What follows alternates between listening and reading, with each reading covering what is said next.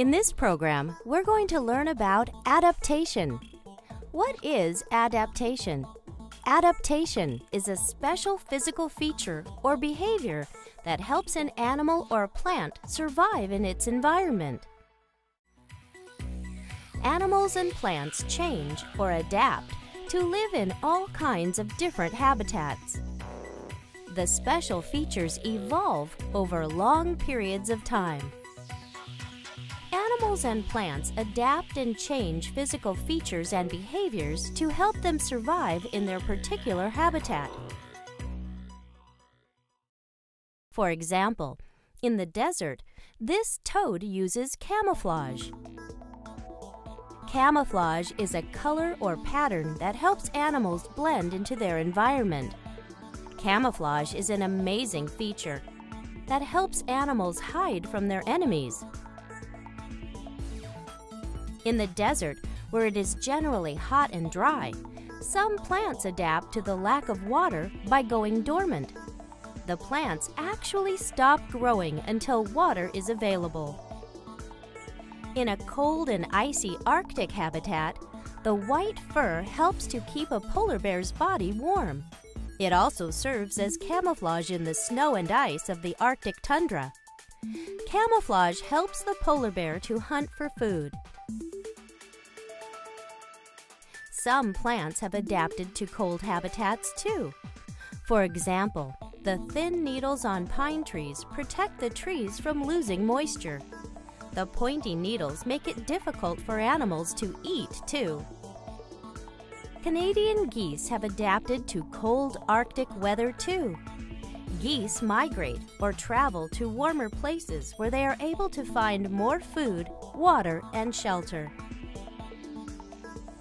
In forest habitats, some animals, like this tarsier, find protection in the trees. They are nocturnal, which means they sleep during the day and come out at night. The tarsier has large eyes that help it see in low light. In temperate forests, chipmunks have adapted to the changing seasons. When winter comes, they hibernate or go into a deep sleep that lasts all winter long. In rainforests, some plants have adapted to the heavy rains with the drip-tip leaves. The drip tip allows large amounts of water to flow quickly off the surface of the leaves. Many flowers adapt to their habitat by using colors and smells to attract insects. Some insects are attracted to colors, and other insects are attracted to a flower's scent. The insects help the flower to pollinate and make new flowers. Animals that live on the grasslands have adapted to their environment. They have developed features that allow them to run fast to catch their prey or run from danger. The giraffe has adapted to the grasslands by growing a long neck so that it can eat the leaves from the tall trees that grow in its environment.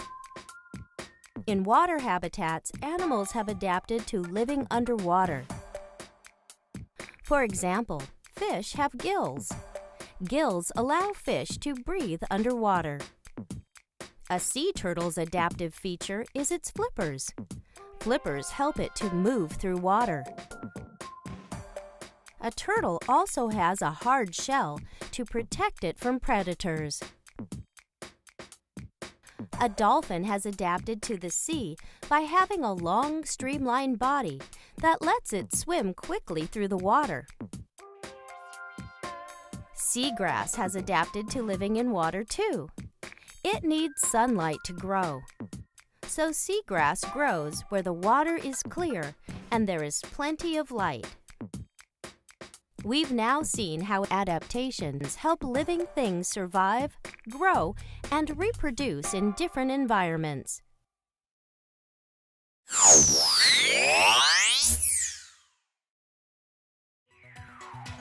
Now that you better understand adaptation, think about this.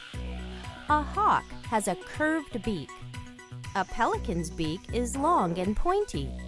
How have their beaks adapted to help the birds when getting food?